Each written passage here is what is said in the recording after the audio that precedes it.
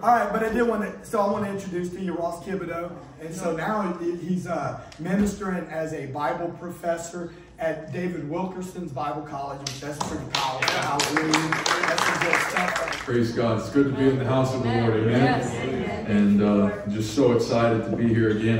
My wife and I were talking on the way over. Obviously, a lot of you we've known for many years now. But my wife and I were talking on the way over, like, man, when was the last time we were here? And it's literally been like 3.5 years now since we were here last. And but what's so cool though is that even though now we reside in Pennsylvania now, but even though we're so far away, we're still hearing about all the great things that God is doing in this church. And people are just talking about what God is doing here. And so I'm just so excited to be here. Matt and Danielle, I just love you guys so much.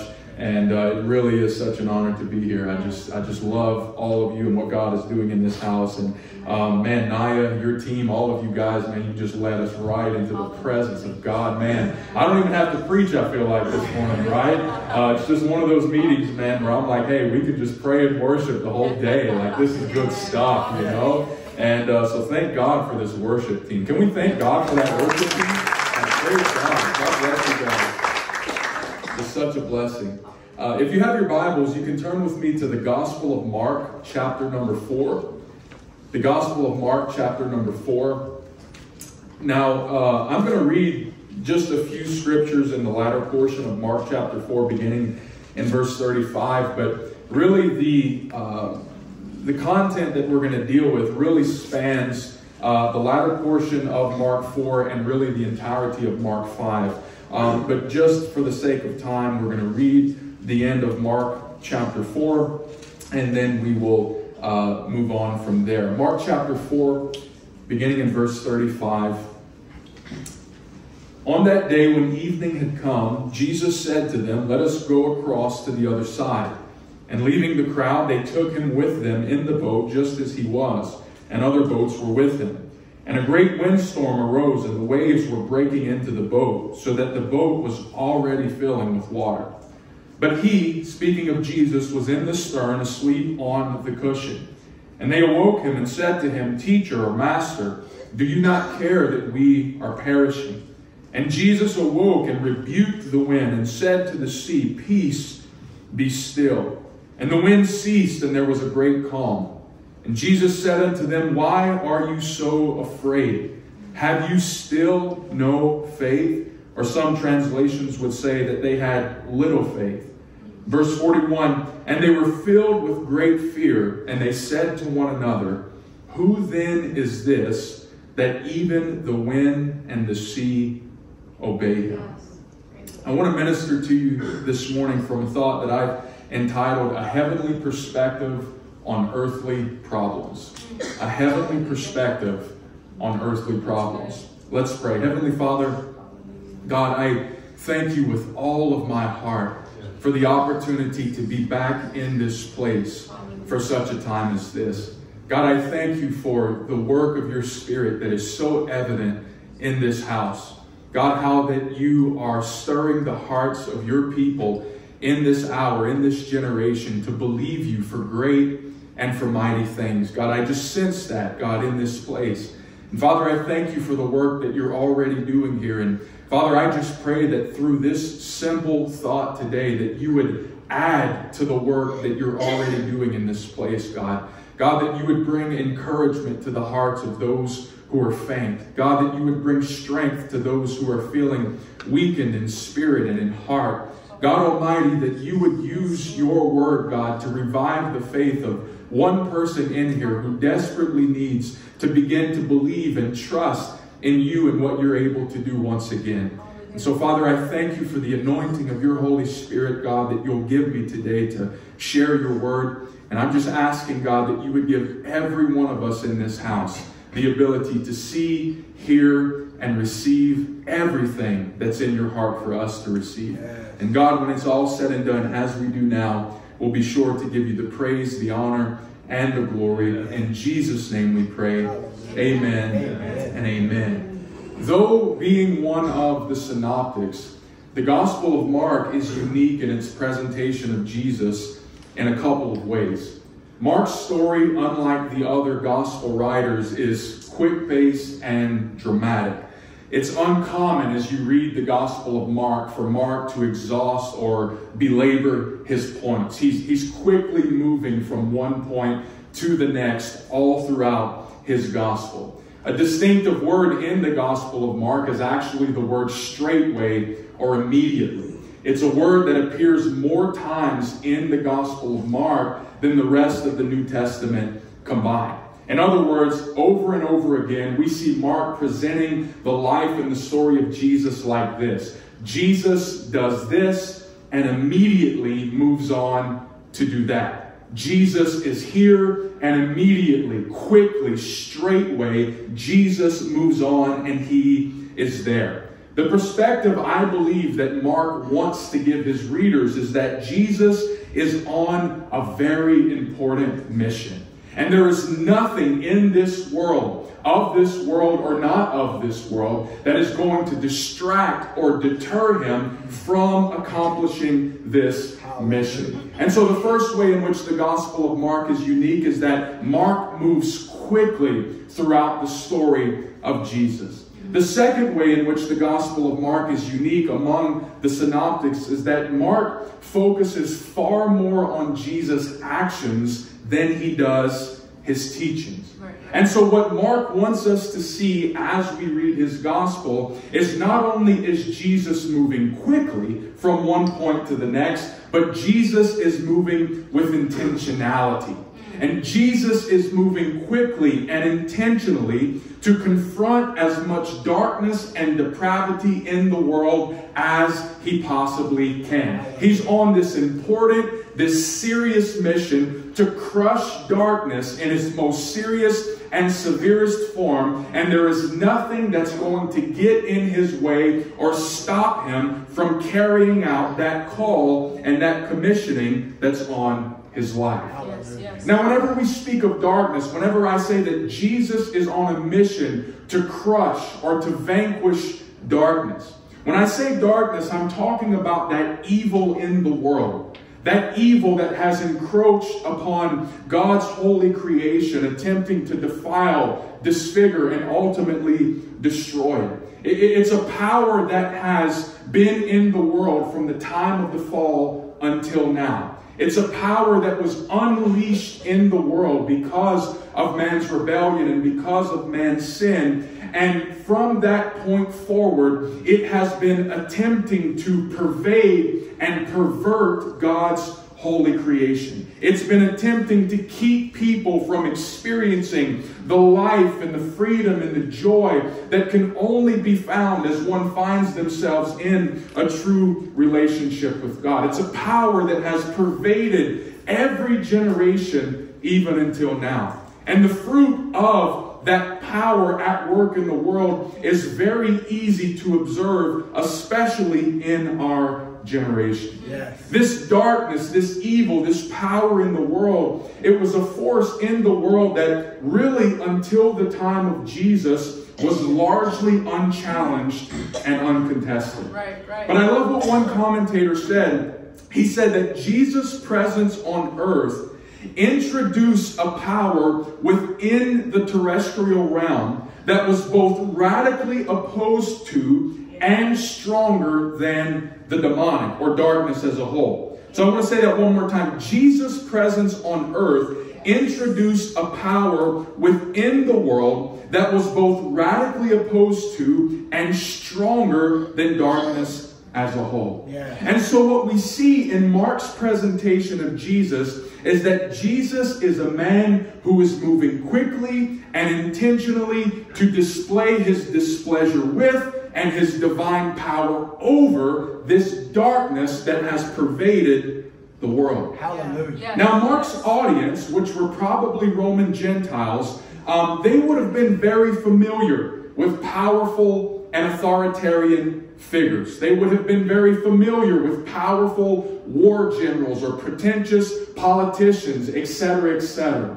But what Mark wants his audience to see is that this man that he speaks of in the Gospel of Mark by the name of Jesus, he possesses a power and an authority unlike anyone they've ever seen, known, or heard of. This man, Jesus, has power not just to persuade people like pretentious politicians.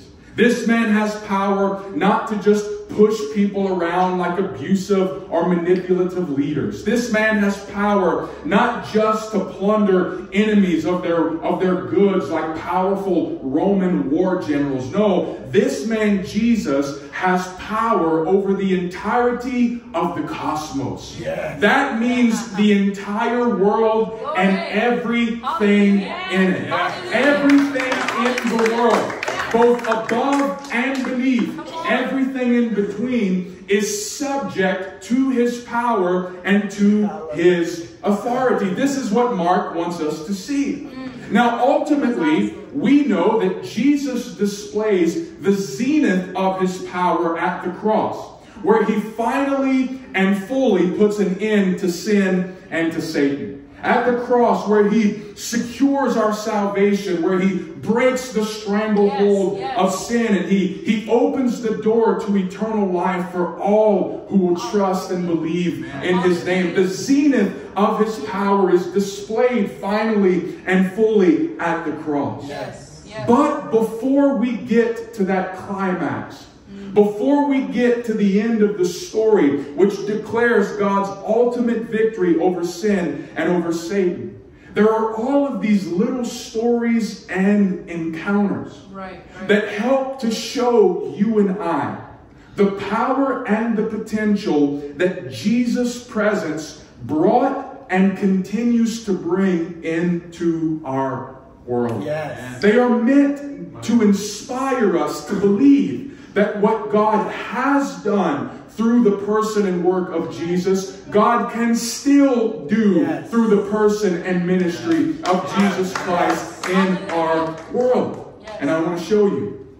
In Mark chapter 4, verses 35 through Mark 5 and 43, so in just about a chapter and a half, we see how that Jesus displays his power over every sphere of the created order. Remember, I said he's not just powerful like politicians in manipulating people or war generals and plundering people of their goods. No, he has power over the cosmos, the entire world, and everything in it. And just in a chapter and a half, Mark proves that to us. In Mark chapter 4, verses 35 through 41, we see Jesus displaying his power over the forces of nature by calming a storm.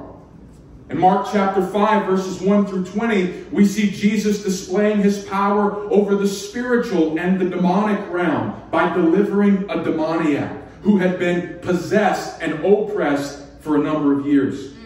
In Mark chapter 5, verses 21 through 34, we see Jesus displaying his power over human illness and disease by raising a woman out of her affliction that she had been bound by for over 12 years. And then at the end of Mark chapter 5, verses 35 through 43, Jesus displays his power even over death itself by raising a little girl from the dead. And so in just a chapter and a half, Jesus literally displays his power over every sphere of the created order. The forces of nature, the spiritual and demonic realm, human illness and disease, and then ultimately even over death itself. Now, these stories are powerful because these stories, they serve as testimonies of the fact that the presence of Jesus makes it possible for humankind to experience deliverance from darkness in its most serious and severest of forms. It gives us hope that even for the depraved and the deprived of our world, there is hope. It gives us hope that there is no one in any circumstance in our world that is beyond the reach of Jesus and his power. But what I also want us to see is that in every one of these stories of Jesus displaying his power in miraculous and supernatural ways, In every one of these stories where we receive testimony of the great things that Jesus can do in our lives, there is a vital, reoccurring ingredient. In every one of the stories, there's something that unites them. Although they are different people receiving different miracles for different situations, there's something that unites every one of these stories, and it's that of problems. If there is no problem, there is no opportunity for Jesus to exercise his power, thereby revealing to us who he is. Praise the Lord. Without a storm, there is no display of power over nature. Without a demoniac, there is no display of power over the demonic realm. Without sickness, there is no display of power over illness. And without death, there is no display of resurrection power. That's right. You see, like the disciples, we often see problematic situations and circumstances as roadblocks or hindrances in our following of Jesus. Much like the disciples, when we encounter problematic, difficult situations, we say, do you not care about us? Don't you know that this thing is going to cause me to perish? This is how the disciples responded in Mark chapter 4 and 38 when Jesus brings them to a place where they are swallowed literally by a storm. Their first response is not, hey, this is an incredible moment for God to get his glory in our lives.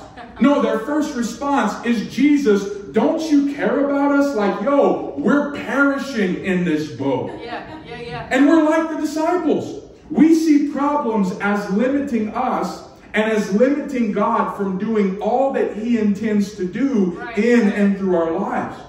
But the thing that I want to suggest to you this morning is this. What if problems are not hindrances or roadblocks after all?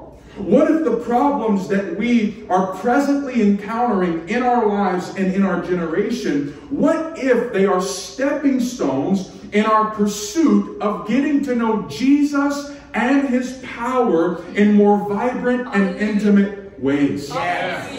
You see, without Jesus, problems are exactly that. They're problems. But with Jesus, I believe that problems are actually opportunities. They are opportunities for us to know the power and the presence of God in ways previously unknown. Think of it. If there was no Mark 4:37 and a great windstorm arose so that all in the boat began to be frightened because of the water that was coming into the ship, if there's no Mark 4:37, there's no Mark 4:41. Who then is this? That even the winds and the seas obey him. If there is no storm, there is no opportunity for them to know that Jesus has the power to literally defeat nature and its intentions itself. The problem in Mark 4:37, it moved them from concept to experience, from conjecture to reality. Before the storm, they and the world had a concept of Jesus. This is what we've heard and we've supposed to be true about Messiah. This is what we always heard he would be like. These are the things we always read that he would do. This is what we supposed that Messiah would be like when he came. But after it, they are no longer bound merely by conjecture. After it, they have an experience with Jesus. And so it's no longer this is what we've heard and supposed to be true about Messiah. Now it's this is what we know from experience to be true about Messiah and his power in the human life. You see, Jesus was fully aware of the storm that they would encounter. He's omniscient. He knows everything. He's fully aware, even beforehand, of the storm that they're going to encounter. But does he avoid the Sea of Galilee just because a storm is brewing? No. Because Jesus knows that taking them through the storm is going to provide them with an opportunity to know him in ways like they have never known him before. And what they thought was going to kill them actually becomes the means through which they know the presence and the power of God in ways like they've never dreamed or thought possible. It was Leonard Ravenhill who once said that a man with an experience of God is never at the mercy of a man with an argument about God. A man who knows God personally and who has allowed God to take him through the difficulties and hardships of life and prove to him his faithfulness and power. He's never at the mercy of a man who simply knows what people say about God. Come on. Yes. See, oftentimes we see problems as problems. But I'm becoming convinced that heaven sees problems a little differently than what we do. We see problems as problems, but Jesus, I believe, sees problems as opportunities. Opportunities for us and others around us to get to know him and his power in more real and revelatory ways. Listen, problems do not prevent Jesus from doing what he wants to do. Problems serve as opportunities for Jesus to put his godness on display in and through our lives. They have not and they do not, problems, hinder Jesus from expressing himself in the way that he desires to express himself. What I see in all of these instances in just a chapter and a half of Mark talking about the life and ministry of Jesus, what I see is that Jesus is neither afraid of nor is he overwhelmed by darkness and dysfunction like we often are. Yes, sir. Yes, sir. Those things, darkness, dysfunction, despair, those things actually create the conditions necessary for Jesus to do some of his greatest works in the earth. Hallelujah. Yeah. We see them as problems. He sees them as opportunities. Yes. Opportunities for us to know him and his power in ways like we've never known before. So what of the darkness, of the storms of our lives? I say opportunity. What of a past stained by failure? Like, for God, that's just opportunity for him to put his godness on display, for him to put his power on display, for him to be able to show somebody what he's able to do with somebody who's been mangled and damaged by the power of sin, and how that he can raise them up from death and do something incredible and spectacular through their life that could only be attributed to his power and his hand. What of a past stained by failure? Yes. It's opportunity. What of present struggles and difficulties? Hallelujah. Opportunity. What of an uncertain future? I say they're opportunity. These things are a bad past, a present struggle, an uncertain future. These things have never stopped God from doing what he wants to do in the past, and they're not going to stop him right now. And what's so encouraging to me as I read the life and the ministry of Jesus through all four Gospels, what's so encouraging to me is that Jesus in his grace is even willing to turn problems of our own making into opportunities for us to know his saving grace and power. That's right. Amen. I want you to think of the first story from Mark chapter 5 that I mentioned, the demoniac. You remember the story? He's so messed up in his mind. He's so ravaged by the powers of darkness that his community has literally chained him. They've chained him. They've put him in a graveyard and they've chained him, literally with chains. He's so possessed and overwhelmed and ravaged by darkness that even when they try to tame him with chains, he breaks them off and he talks to people like a madman. The Bible literally says that he's out of his mind. And when you read commentary on that passage of Scripture, most scholars will say that the demoniac is this way probably from one or two reasons. Number one, it's either because of things that he had done to himself. He lived and led an ungodly lifestyle, probably practicing magic and witchcraft and things like this without opportunity to know God. Or secondly, it was because of what others had done to him. Perhaps his parents opened the doors to a darkened spiritual force that got a hold of his life from a very young age. People had manipulated and abused him, and because of what other people had done to him, he was in this darkened, demonic state. So either it's because of what he's done to himself, or it's because of what others have done to him. But here's what I love about the story. We're not told which is the case, but what we are told is that Jesus went to great lengths to find this man in his darkness, in his despair, in his dysfunction, and set him free by the power of God. I don't know if it's because of what he did or what other people did to him, but what I do know is that Jesus was adamant about going to Gadara to find a man who nobody wanted to be around, to say, hey bro, I'm willing to step into your darkness and dysfunction, and I'm willing to bring the light of my presence.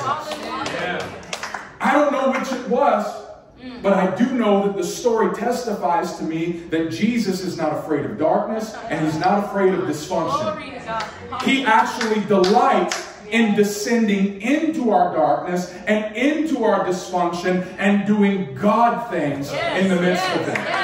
That's what he's been doing from the very beginning of time. In Genesis chapter 1, when the Bible says that the world was in chaos, darkness covered the face of the deep. It was dysfunctional. It was desperate. It was despairing. But then the Bible says in Genesis 1 and 2 that the Spirit of God began to hover over the face of the deep. And after the Spirit of God began to move, things began to happen. Light began to spring forth. Fruitfulness began to abound. God things began to happen because God, who is light and holy and sovereign, descended into darkness, and he said, hey, I can do something. From the very beginning of time, he's been telling us, guys, I'm not afraid of your darkness. I'm not afraid of your dysfunction. I'm not afraid of your chaos and your disorder. Actually, if you'll just say yes to me, I'll step into your nothing and I'll make something out of it. That's what I do. That's what I do. He doesn't need the four walls of a church and a perfect worship set and a perfect prayer team and a perfect pastor. Thank God for those things. But he doesn't need all that to do the God things that he does. Just give him something that's messed up and disorderly and chaotic and dysfunctional, and he says, hey, that's enough for me to do my work. Give me that and I'm going to show you what I can do. Paul says he doesn't choose the perfect and the strong and the ones who have it all together. No, he says, hey, I delight in taking the weak and the frail and the indifferent and the people who other people have labeled as nothings and nobodies. I delight in stepping into those kind of lives and doing miraculous, supernatural things. That's what I do. We cannot, beloved, this is my heart for you this morning.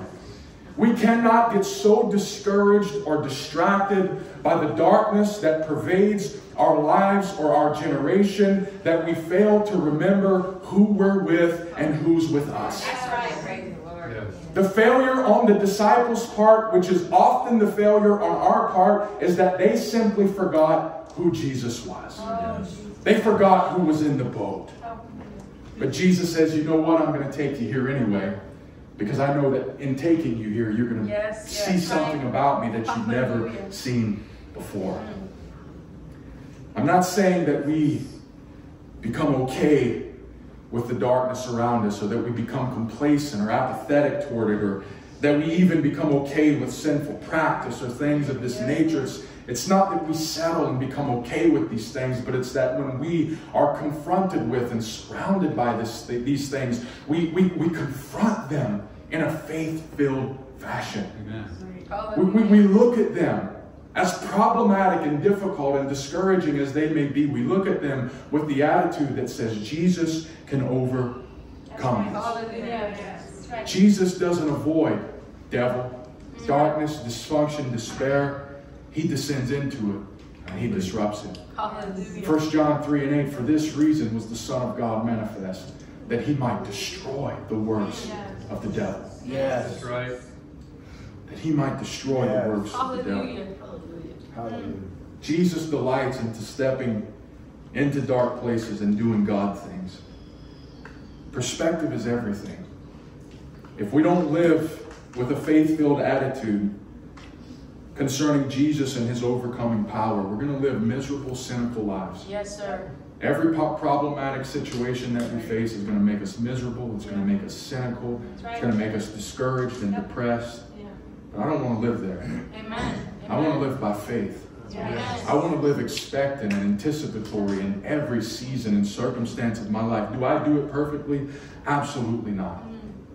And am I saying that Jesus is going to always immediately deliver us from trouble right when it comes? No. But what I do know is that even when he's not delivering us from it, he's delivering us from the enemy's intentions in it. That's right. Yeah. The enemy has an intention in your problem and in your struggle. Yeah. And it's to bring you to a place of faithlessness. Yes. It's to bring you to a place of despair. Yes. He never promised through the prophet Isaiah that the weapon would not be formed. That's right. But he did promise that it would not prosper. That's right. Yeah. The weapons are formed. Yeah. They are being formed. They shall be formed. There are many. But his promise to us is that they will not succeed in their desired intention against our lives. In 2017, and some of you know this story, but for those of you who haven't heard it, I'm just going to act like there's no one here who knows the story. 2017, my wife and I, Sarah, we moved from Baton Rouge to Central East Mississippi, where we began to pastor a church. And man, we went to that church with all sorts of excitement. Like we were just so excited, so anticipatory concerning the things that God wanted to do in that community and in that church. And for both of us, like we grew up from the time we were kids, teenagers, feeling like there was a call of God on our lives to serve God in full-time ministry. And so to have the opportunity for the first time in our lives to pastor a church, it just spoke to something that we had always felt in our hearts. And you know, you feel like it's a dream that's coming true. It's desires that's been in you from the time you were young. You know, they're starting to be fulfilled. And so we went in 2017 with all of these hopes and aspirations and dreams of what God was going to do. Just a couple of months after beginning to pastor that church, my wife began to become incredibly ill.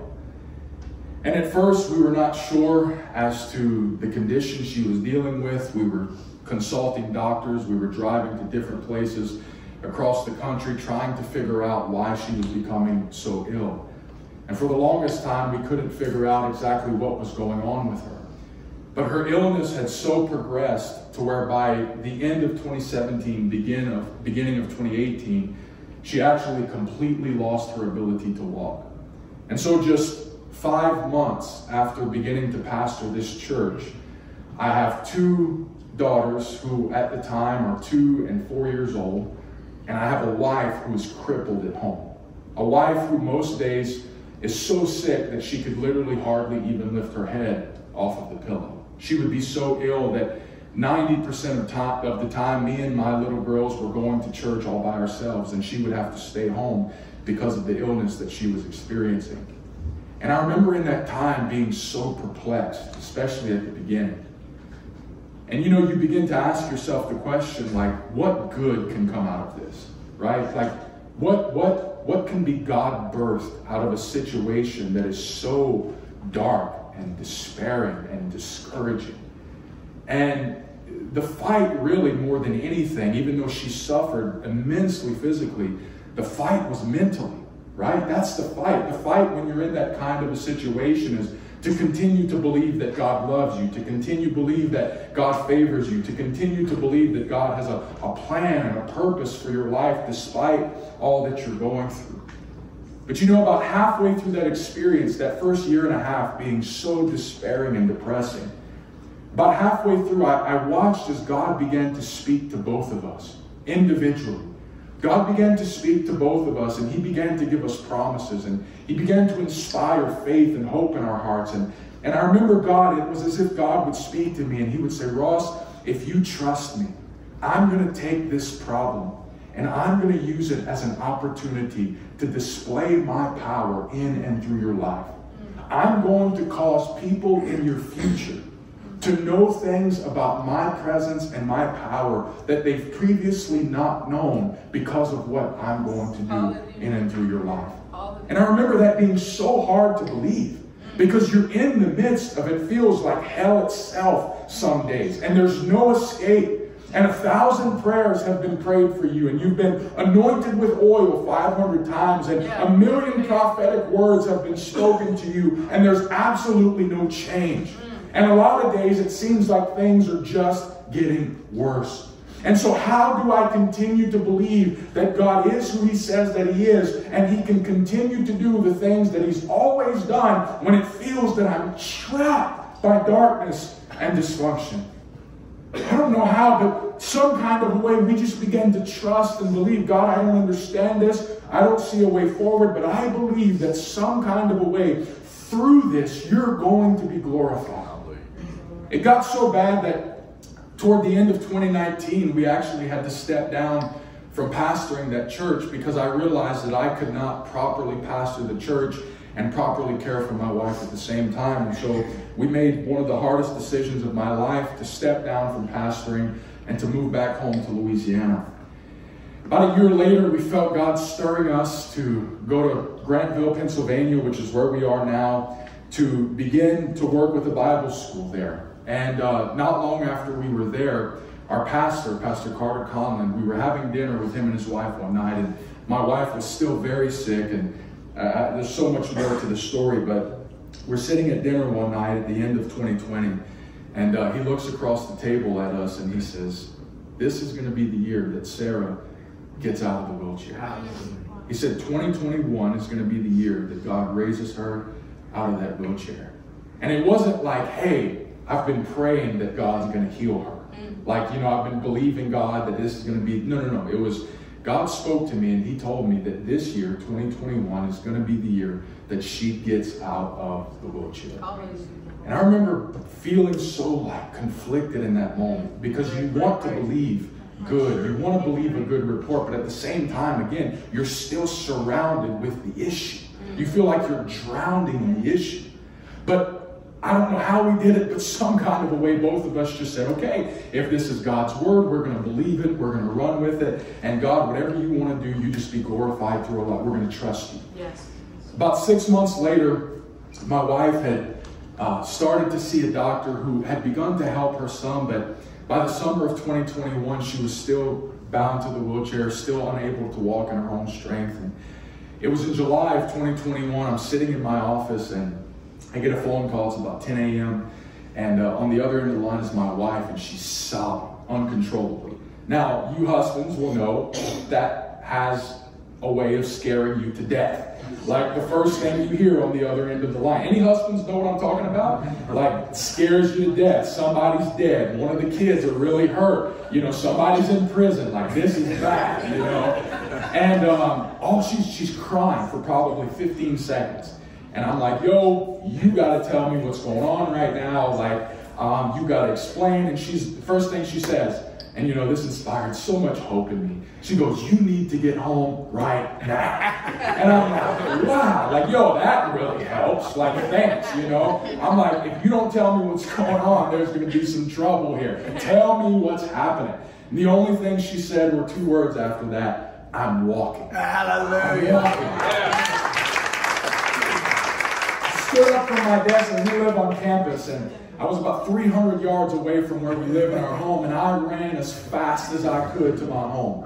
And for the first time in 3.5 years, I stood in the doorway and watched as my wife, unaided, walked all around the house with her hands in the air, tears coming down her face, speaking in other tongues, and giving God praise for this miracle that has just been worked in her life. Completely unaided. Completely. Some of you knew her when she was in the wheelchair, hunched over because she was so sick and so ill. But for the first time in 3.5 years, I'm watching her practically run around our house. You can ask her after the service. For the first 20 minutes, I just stood in the doorway and stared at her. Because I literally couldn't even embrace her because I was mind blown. I was like, what's happening? I can tell you what happened. Jesus took the problem and he turned it into an opportunity for us to know that he has the power to heal.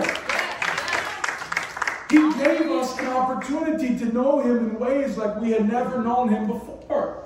And can I tell you that leading up to the miracle, as hard as those years were, I wouldn't trade them for anything. I wouldn't wish them on anyone, and I wouldn't go back if I had the chance to, but I wouldn't trade them for anything. Because those things, that season taught us things about the character and the nature and the power of Jesus that we had never known before. And now, our children who are now 7 and 9 years old, now they can say that Jesus and his power to heal is more than just a Sunday school story. Right? It's more than just what they've heard about in church. Jesus is more than just a concept. Our problems, as difficult as they were, provided my children with opportunity to know the power of Jesus in reality. They know. Most of their lives, all they knew was mommy in a wheelchair and mommy in a sick bed. That's how they knew mommy. But then they came home from summer camp one day and she's walking all around the house. You know the power of God.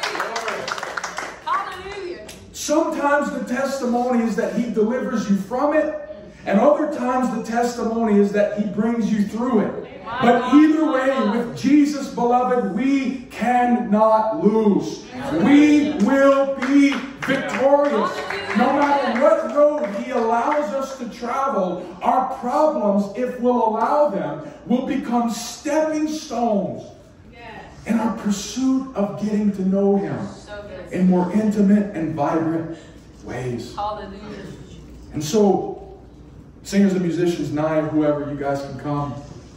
How does this translate to my life?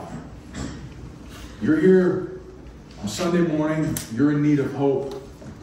You're facing problems, difficulties, despairing situations of your own. How does this message of what Jesus did back then and what God's done in your life, Pastor Ross, how does that translate to my life? It's simple. We believe for the power of Jesus to be displayed in every difficult, despairing, darkened circumstance that we are presently facing. Amen. We don't get to choose how he displays his power, but we can decide to believe him that he will display his power. Yes, Lord. I don't know how he's going to walk you through this. I don't know how he's going to deliver you from it. Absent of God giving me some sort of specific insight by the Holy Spirit, I don't know. It's not the same for everybody. Everybody's story is different. But what I do know is that Jesus desperately desires to step into our darkened, discouraging situations and prove to us that he is who he says that he is, and that he's still able to do the things that he says he can do. That I know. And I know it not just because I read it in the Bible. I know it because I've seen it in my own life. Paul said it this way in 2 Corinthians chapter 1. So we were in a situation that was so bad. He said, we even began to despair of life itself. Yeah. You know what that means in modern terms? It means we didn't want to live anymore. it was so bad, we felt as though dying would be better than continuing to live through the hurt and the pain of our circumstance. That's what it means in English. Paul says we despaired of life itself. But then he goes on to say that God met us in that despairing, dark situation. And he began to comfort us with a comfort that only he can give. Not only did he comfort us, but ultimately he rescued us. And Paul says, now because we have experienced the comfort and the rescue of God, now we are able to encourage others concerning the comfort and the rescue of God. Because now it's more than just what we read in the prophet Isaiah, or according to the prophet Jeremiah, or it's more than just what we read in the Pentateuch. Now it's experiential. We know that God can do this because we have been brought from death to life. We've been rescued. We've witnessed him be able to comfort us in the most despairing of situations, when nothing was changing, when there seemed to be no hope for the future. We sensed the presence of God with us so powerfully that we didn't give up, even though we wanted to. And not only that, but then he reached down and he rescued us out of it. He took us out, he would say later in 2 Timothy, he rescued us from the mouth of the lion. So now we can tell everybody of his power. We can tell everybody of what he is able to do. Beloved, maybe this is what God's doing in your life right now. You see them as problems? Perhaps. Heaven sees them as opportunities. And God's word to you today is don't give up. God's word to you today is don't grow faint in heart and in spirit. And if you have, I'm here to revive you. I'm here to stir your heart to renewed faith and confidence and hope again. Don't live in despair. Don't live in defeat when you don't have to. Because you have a God who never despairs and is never defeated. Father, I thank you with all of my heart, God, for how you're speaking to us through your word today. Father, I thank you that the presence of hardships do not indicate your absence. I thank you that the presence of hardships do not indicate your inactivity. And I thank you that the presence of hardships do not indicate your inability. The presence of hardships, God, they're not an indication that you are afar off or inactive or unable. God, oftentimes the presence of hardships means, God, that you're giving us an opportunity to know you in more real and revelatory ways. It means that you're giving us an opportunity to exercise our faith to a degree that it brings you back into the equation, and to the degree that we begin to see you do what only you can. So, Father, today I pray that every heart in this place would be stirred to renewed confidence and hope. God, those who are grieving, God, would you comfort them, God? God, would you minister to their hearts? God, those who are dealing with difficult situations, God, wayward loved ones, God, people who they know once walked with God, but now they're nowhere near the things of the kingdom of God, those whose hearts have been overcome, God, with that kind of a grief. God, would you bring healing to their hearts today? God, would you fill them with hope, God, and confidence, Lord, that you are still God, and that you're still able to do the things that you have always done. My God, would you speak to the hearts of your people today, Jesus? God, would you raise up a standard in this moment against the enemy, against his lies, against his voice and his tactics? My God, by the power of your Holy Spirit, would you put the voices of hell to flight today in the name of Jesus? Every voice of accusation, every voice that would instill fear and anxiety and despair, in the name of Jesus Christ, God Almighty, would you dispel it by the power of your Holy Spirit? God Almighty, would you do today what you've always done? Will you rescue your people, God? Will you rescue your people, Lord Jesus? God Almighty, would you bring deliverance from darkness and oppression, God? God, would you work a miracle in the lives of your people, God. For the sake of your name, my God. For the sake of your glory in this generation, God. Let us see your miracle-working power put on display in and through our lives, in our church, in our families, in our communities. My God, would you work miracles today? Would you save the lost? Would you heal the sick? Would you raise people from depression and despair in the name of Jesus? My God, do what only you can. Jesus, revive your people, God. Stir our hearts, God, to fresh faith and excitement and confidence, God, in who you are and what you are able to do. My God, would you show us again in this generation who you are? Show our family members who you are, God. God, enough of just telling them about you. Let them see you work in power, God. Let them see your power flow in and through our lives, in our church, in this community, my God. Let there be a testimony of the power of God in this community. For your glory, my God. For your glory, my God. Stir our hearts to believe you again. Let this community be shaken by the power of God. God, let it be more than just stories that we tell. God, let it be the evidence of your power in our lives, my God. Oh, God, we need you. Lord God, we need you. God, forgive me, God. God, even in the past couple of weeks, God, of becoming despairing over difficult situations, God. God, give us courage to believe you in this moment. Give us courage to believe that you're still who you've always been, and that you're still able to do what you've always done. Darkness doesn't prevent you. Dysfunction doesn't scare you. God, you delight in stepping into it, disrupting it, putting hell to shame, and forwarding your kingdom in the darkest and most despairing of places. That's what you've always done.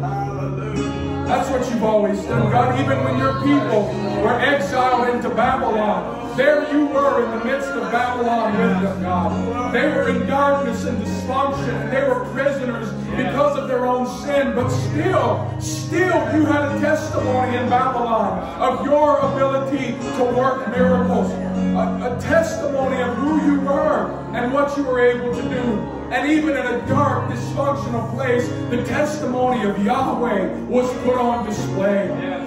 God, do it again in this generation. As dark, as dysfunctional as it's becoming, God, move by your Spirit. Help us to be a people, God, who are not overwhelmed by despair, but a people who trust you and believe you in the face of great evil and darkness. Oh, God, do what only you can.